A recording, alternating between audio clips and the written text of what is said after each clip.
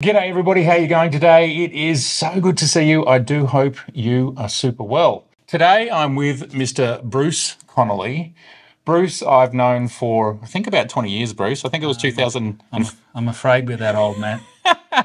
2004 we first met. We've been great friends ever since. Today Bruce is an avid Sony user, and as you can see we've got an enormous range of Sony gear on the table. Bruce, talk us through some of what you have here. Well, I'd also like to point out, though, that I might be predominantly a Sony user today, but over the years, when I started when I was 12, and I have to tell you that that's more than 50 years in the middle, it was first Canon, then it was Nikon, which I still use and still have them, Leica, and then Sony. While I don't recommend anyone today go and swap brand A for brand B, because you're typically not going to get anything better than you had before, there were some real fundamental reasons for it over the years. Yeah, well, across those decades, which you're talking about 5, there were some paradigm shifts that occurred. That's exactly right. When I started off with Canon F1, Nikon, the F2 AS, was the dominant thing. Canon was very much the one that had to be an up-and-comer. Right. Had to be whatever. But it was really AF and EOS that put them in the position that, that they almost are today. Right? Now, isn't it amazing how the fortunes shift across the decades? And I think, as you said, we would agree that today, really, they're all in pretty similar positions. But so I want to talk to you about why the Sony A7R V, why the Sony A7CR. As you said, it was Leica before. What happened with your Leicas? Well, let's look at the CR. I mean, when the CR was announced, I think it's fair enough to say that most of us were kind of underwhelmed. And the reason is that when you just look at a spreadsheet to see what features it has compared to its bigger brother, and the fact that in Australia, when cameras are announced, the camera stores gouge you for the 6 months or a year. Yeah, you get the early adopter That's tax. right. You've got an early adopter tax. You had a situation where a camera with remarkably less features, particularly only one slot, was at the same price or more expensive than what is a proper professional piece of equipment. Yep. What was even worse, of course, is that at that particular time anybody knew in photography, the Z8 was announced. And anyone who wanted to do the great sweet spot of wedding photography, portrait or whatever, there's hardly a thing that the Z8 really doesn't do. So the CR really didn't have a lot of early adopters, as far as I can see. And people like me, eventually though, people like myself always wanted, and a lot of professionals always go on holidays, and they want something light and small but functional that has really good resolution, etc. And originally I bought Leicas for that, and I started off with an M9, and behind you there, as I said, is a picture it's 1.5 meters tall, and it's from an M9. And the fact of the matter is that unfortunately, virtually in every professional situation that I've faced with a Leica camera, it's broken down. Yeah, it's amazing to hear that, because you don't hear that very often. But you've been telling me for quite a number of years about issues and cameras having to go back to the Leica factory, and then it can be 3 or 6 months. Oh, absolutely. Until you get it back. Look, it's very unfortunate, but it's happened to me on multiple occasions, and it was very expensive because I had a job to do, and I had to do it in Paris, as a matter of fact. Yeah. And I had an M9, and eventually the sensor cracked. Which I've never heard of any other sensor ever cracking. Cracked. Yeah. And I went immediately to a Leica store in Paris, who said because it was an Australian camera, it had to go back to Australia. To then be shipped to? That's right. To Leica. That's right. Wow. There was a whole lot of issues. So in that particular job, I had to rush back to the hotel room and get my trusty Nikon D800E.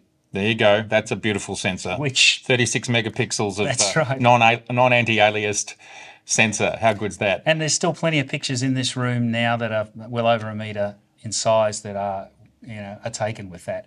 Now, I just wanted to touch on that. So Bruce talks a lot about printing, and that's because the reason I met Bruce is that he runs a business called G Clay Media Supplies and has been supplying Australia with paper and canvas and other substrates, along with some of the framing materials. And a lot of what I did and many others did was to print large. So Bruce, you and I, we know a lot about how to squeeze the most out of our 35mm sensors, don't we? Because we've both been doing it a long time. Oh, yeah. I mean, I read a lot of forums and, I don't know why I read them sometimes because there's actually very little value in a lot of them. Sure. Right. One of the most common forums nowadays is the Fuji GFX versus the Sony A9V, right? Oh, sorry, A7R5 and A7CR, right? Which is the best of these things, right? And I actually have both cameras. There you go. Right? Yeah. I actually have both cameras. And how many people on that forum do you think actually have both of those cameras? Two? I would say very, very few. Yeah. But most of the people look at the size of enlargements simply by multiplying out the number of pixels, Yes. suggesting that somehow that has to do with actual picture quality. Image quality, absolutely. And as somebody who has in the back of me, in this particular room, we have 3 wide format printers. There used to be 4, and there's Yes. a 5th upstairs, of which we print in inches, 60 by 90, 60 by 100 all the time. And you should be able to see the Canon in this master. Just tell everyone which Canon you have over Well, there. that's a Canon 6100, which is a 60-inch printer, and there's a couple of other Canons over there. One of them is the newer ink set, which is with the waxy type inks, etc. The size that you can print has very little to do in a lot of cases with the number of pixels that the camera actually has. And, there's plenty of images here, like behind us, the images that are well over 1.5 metres in size that were taken with 40 megapixel, 42 megapixel cameras. And because of the digital treatment that you can give these things nowadays, they're bullet sharp all the way. Yeah, even when it says we can see here, what is that? That's almost a 2 metre, is it? It's or 1.8? I think it's about 1.8. How you treat things with your processors later, not necessarily the number of megapixels. For instance, in the case of the Fuji, a machine that I actually love, but I love it because it has a 4:3 ratio. Yeah. And it works really well for what we do here is copying art. This 4:3 ratio works really, really well indeed. And also, if you're going to do a long panorama, it has these things built into it or whatever, it's very effective. But the lens you choose, the aperture you shoot at, which is probably one of the biggest determining factors, is diffraction, right? The ISO that you shoot at, because anything above 100 ISO on any of these cameras is extremely noticeable. Even at base ISO, both the Fuji and both Sonys are quite noisy. Right? But of course, when you normalise that to a 45 or a 24 megapixel sensor, they're not. Yeah. But you do have to denoise them if you want the size. Yeah.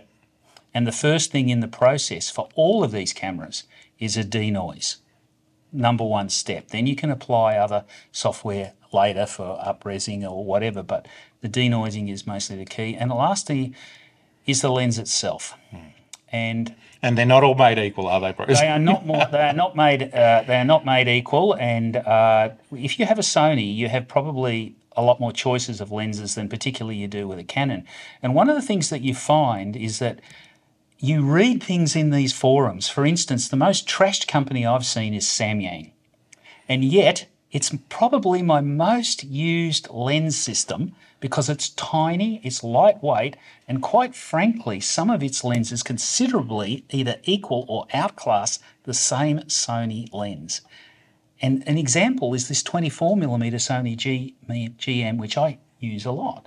The 24mm Samyang f1.8 is at least as good at every aperture. It's interesting, isn't it? And it says to me a lot about how, there's a lot of third-party Chinese manufacturers, and there's, it's a lot of, they're kind of almost immediately disregarded by a lot of people when it shouldn't be the case. Well, like I think Viltrox is doing a lot of good stuff. Well, I mean, there's plenty of reviews to show that the Viltrox 135mm 1.8 is equal or better to the Sony version, which I you personally use. Yeah, right. Now, they've just come. That's just been announced. That's just been announced. Yeah, now, yeah. the question is that would I stop using the Sony one from the Viltrox? No, and I'll tell you why. Because of weight. Right? Weight matters a lot to me one way or another. But I do believe that reading a lot of these forums, we have a lot of opinions from people who don't actually own things. And I have to say, we've got a lot of talking heads which make a lot of opinions about lenses that they don't use in practice. And when you ask what professional photography do you actually do, I don't see them. Yeah. Look, it's an exciting thing about our space is the delineation between people who actually have a lens and on top of that actually use it real world as opposed to not real world, because I think that's different as well. Like if you can use a lens in your studio and just shoot the same thing over and over again. Well, again, if you do, like it's these lens tests. Yeah. These lens tests, pick them up and throw them in the rubbish bin. First thing is you're dealing with something at a set distance. Yeah. Right? At a set distance. Exactly. Now, when I went to university and did optics or whatever, I don't think I'd pass the bloody module if I did something like that and claimed the entire performance of the lens based on just a single distance. Just on 5 metres. That's right. Now, I can give you an example. Another GM lens, which is here, which is the 14mm GM f1.8. At infinity, this lens is actually reasonably good for a 14mm. But anything close range, which you often use these things for, its field curvature is so bad that you have to choose between blurred centres, blurred middles, or blurred corners. And yet it's the best of the lens of its type, let's be honest. But the truth of the matter is that if you just formulate an idea based on a single distance, you won't see any of these other problems. Yeah. And that's really what bothers me about these things. Well, that's what, I suppose that's to me what cherry-picking testing... That's exactly what it is. It's cherry-picking testing. And what I ultimately find personally is that lenses and cameras are made to be used in the field. They're not actually made to be used in a test, on a test rig. So shouldn't we be using them, where shouldn't we be testing them where they're supposed to be used? Well, yes, and the people that you should listen to are the people that actually use these things day in, day out. Now, I'll give you another example of things that really make me sick, right? One of them is this sensor is terrible because when I underexpose it 6.5 stops, God, it blocks its shadows and it's green. Yeah. Really? Yeah. I mean, if you have an EVF, how do you possibly underexpose 6.5? Like the EVF is a live view of your exposure.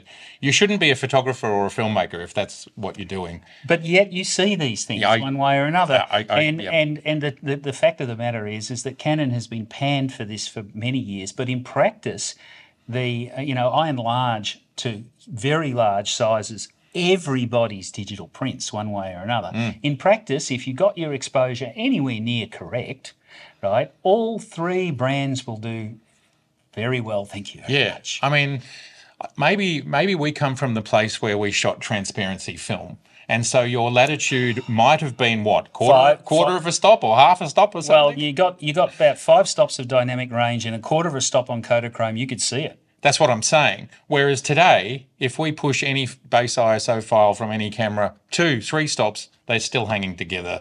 Yeah, look, that's... We're just so spoiled. Yeah, look, we are so spoiled and we have to realise that. Yeah. And we need to focus on photography, on composition, and above all else, things that make us a return on our investment. That's true. And in Australia, the photographic industry has all but collapsed.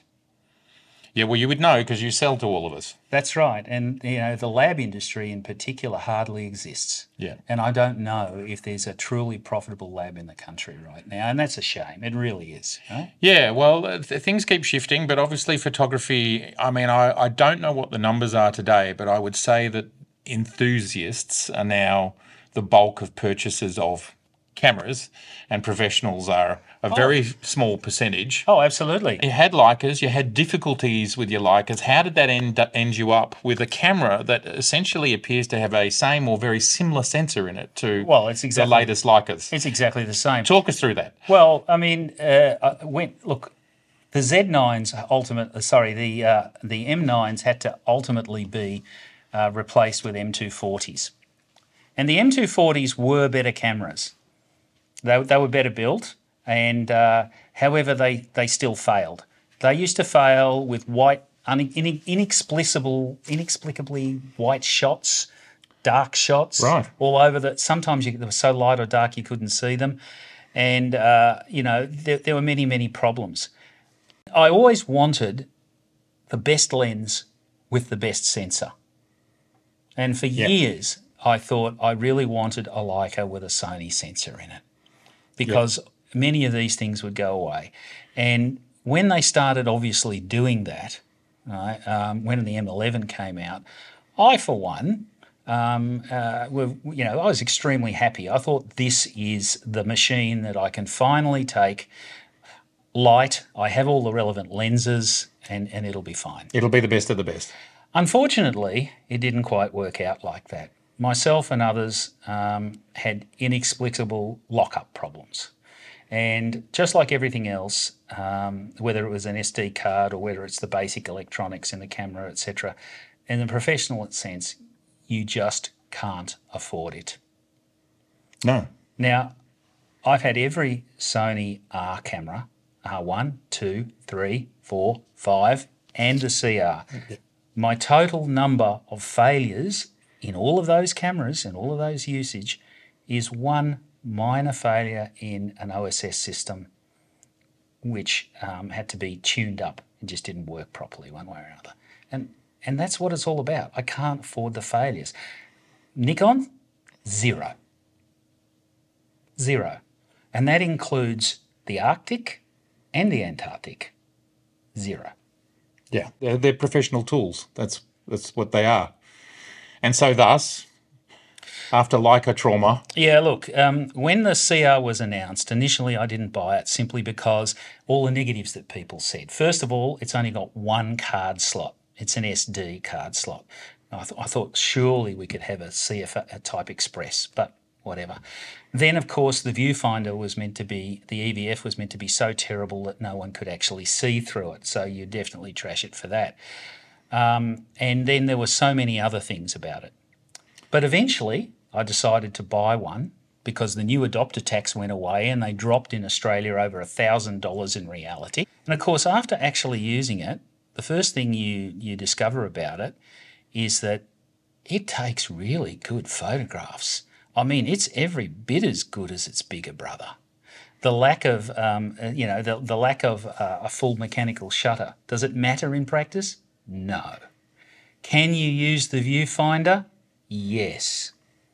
Is the single card slot really a problem? No. What you find is that the actual size of the camera is a problem. Even myself, that doesn't have the biggest hands in the world, without the grip on the bottom of the camera, it's virtually impossible to use. You get a very, very stiff hand. But luckily, that actually comes with the particular camera in question. And when you arm it with small and light lenses, for instance, particularly the 24mm Samyang, this is an exceptional optic.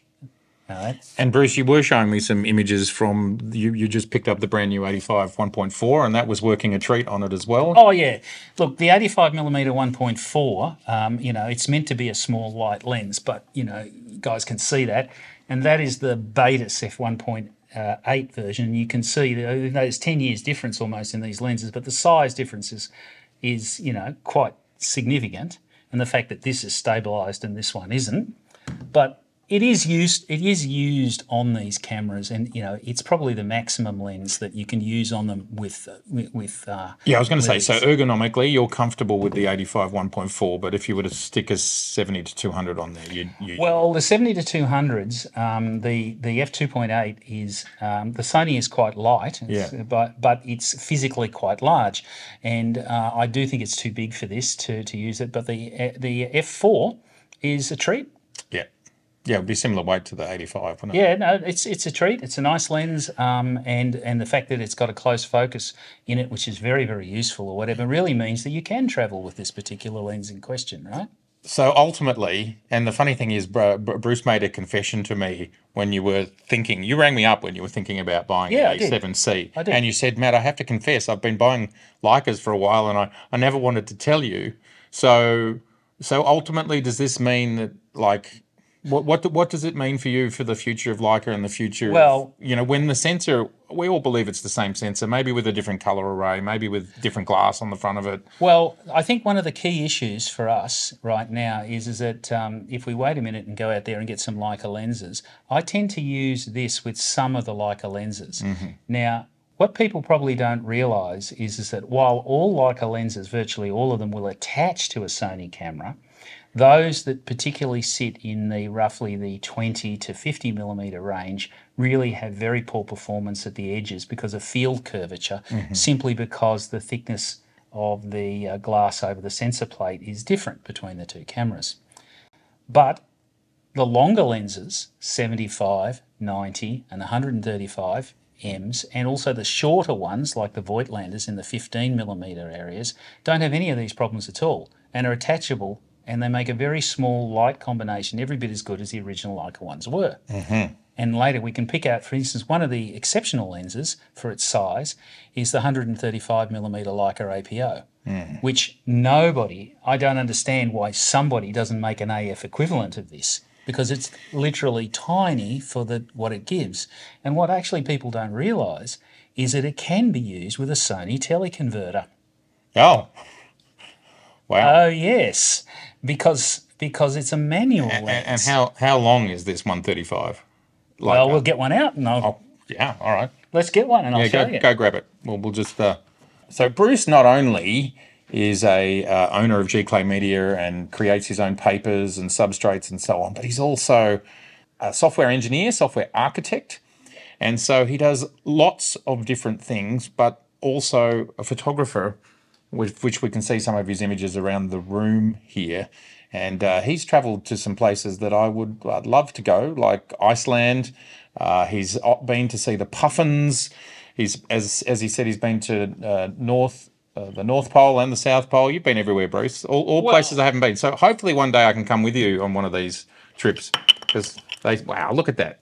Right, that's 135 millimetre. F3.4. This is the current APO version. Now, if you pick this thing up, it's not exactly light. No, it's dense. It's got a lot of glass in it. That's right. No, it's not. It's dense, but not heavy. Now, this is only a 5-element design. Wow. That's all it is. Wow. Right? You can stick a Sony teleconverter on the back of that and it will work because the aperture is manually set here. And because all the Sonys have focus peaking, they actually focus really well with Leica because the thread and throw on a Leica lens is nice and progressive and whatever. Smooth and so slow. You can throw one of these in your bag and it's a hell of a lot smaller than a 70 to 200 f2.8.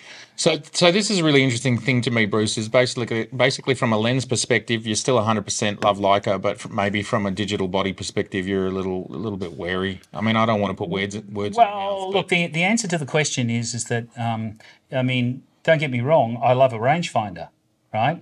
My eyes aren't as good, but and I still think a rangefinder is the quickest way to focus a wide-angle lens, right? But, for the money, we need a few things which are obvious. The first thing is we need focus confirm. It's not important on a Leica M to have an automatic focus system. What is important is that when you hit the focus on the eye, that you're told that it's there.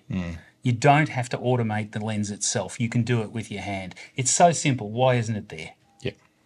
The second thing is that having to put an EVF on the top of the camera is just not on. Yeah, not when you're spending 15 grand in this country. That's right. You're spending more than 15 grand in the country, right?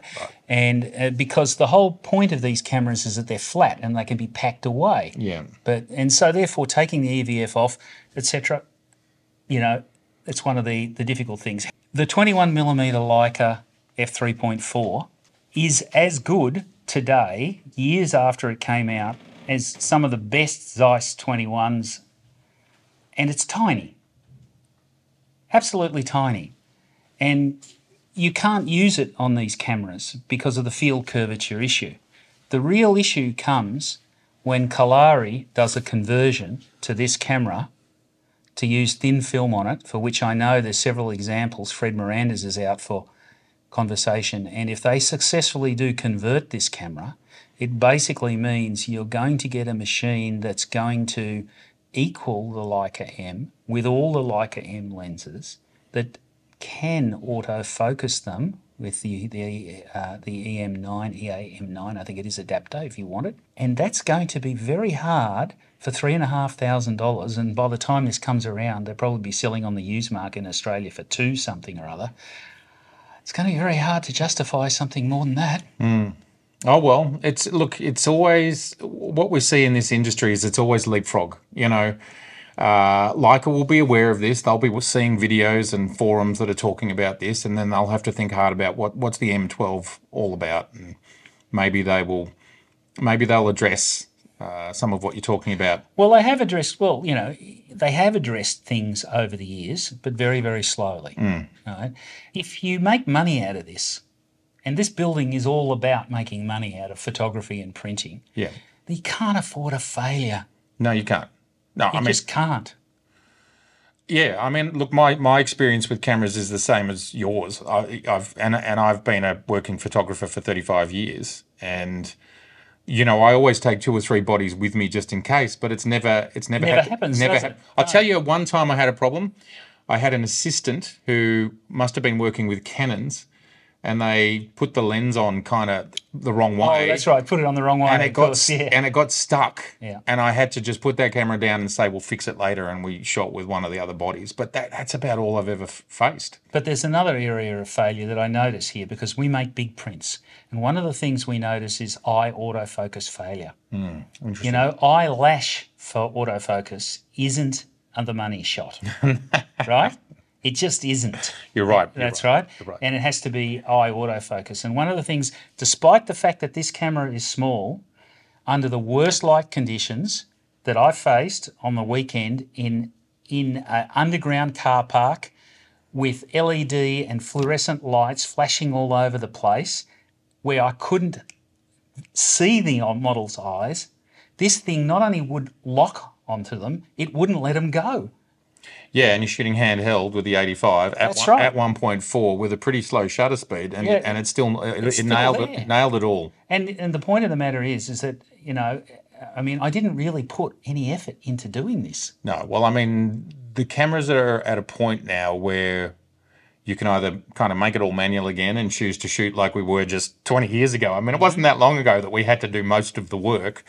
And now, 20 years later, we really, you know, we're coming down to what composition is still up to us. Well, yeah, competition. Depth of field, if you're leaving your manual depth of field. Well, as I said, when I saw that image, when I blew it up and I had a close look at it, I said at the distance, which is a full-bodied shot, we're talking about roughly half a centimetre behind the pupil of the eye is visibly out of focus. Yeah. Right, and it's that accuracy. And, you know, if you want to get paid and you want to blow these things up, you can't afford to miss. Yeah. And you don't get second chance. Well, it sounds like, to wrap this up, that for now, the Sony A7R5 and the A7CR, these names, are where you're going to be, and we'll see what the next generations hold. Well, I mean, I do have A9s here. Yes. Right. But that's an A9. You don't have an A9 III. That's an A9 III. No, I don't have an A9 III. And the reason's pretty simple, that somebody like myself doesn't want to shoot with a base ISO of 250. Yeah, fair enough. Right. And, you know, there are sports photographers. We keep on seeing them. I don't know of any sports photographers that are actually in Australia, in Melbourne, that make what I would call a decent living. Yeah, they're full-time or whatever. I mean, you'd have your ones that work for papers or agencies. Yeah, maybe not freelance ones. Yeah, but they don't get to choose their cameras. They're given them. Yeah, of course. Right? Yeah. So, you know, most of the people that I know want an all-round camera that doesn't black out, that shoots maybe 20 frames per second. Any more than that's kind of like overkill one way or another. For most people, yeah. They do want a lot of megapixels because if they want to crop. And to do that, in the Sony land, and above all else, the one thing that they want, and every Canon user wants it and is getting it, is pre-capture. Yep. Pre-capture. Well, not every user, but yes, those that want it. Even in the case of weddings. Yeah, sure. But there's a lot of other things besides birding and weddings. But sure, I hear you. I understand. But that's it. I mean, because you're more likely to get the money shot. Landscape photographers don't really need pre-capture.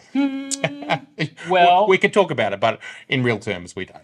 Well, when you want to shoot in Iceland, when you want to shoot a puffin coming in on your landscape, but that's wildlife. That's wildlife. Well, perhaps so. Yeah, so. Perhaps so. But I think now that hopefully in a year's time, all three brands will have 45 or more megapixels and pre-capture. Oh yeah.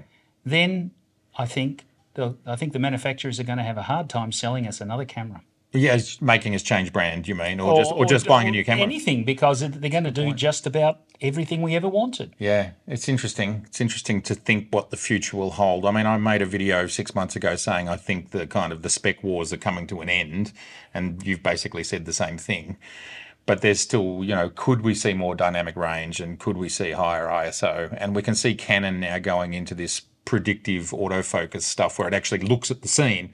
But I don't want that. I don't need that. That's very specific for sporting photographers and so on. I think, so they will try and create things better and improved and more seamless cloud services, but it's maybe called upsetting the homeostasis. Yeah, that's how you do that. Don't want that. That's right, to make you buy something else. Yes. But I would argue that all of those things can be had with software, and the machine that you currently have today is probably going to do it. Oh, look, if they want to. We do have amazing technology today. Well, Bruce, I'm going to get you back because you are a wealth of photographic information, both from the camera and lens side all the way to printing and so on. So this is just the very first of our chats. So I thank you for sharing your journey with Sony, which has been as long as mine has. We both bought the A7R.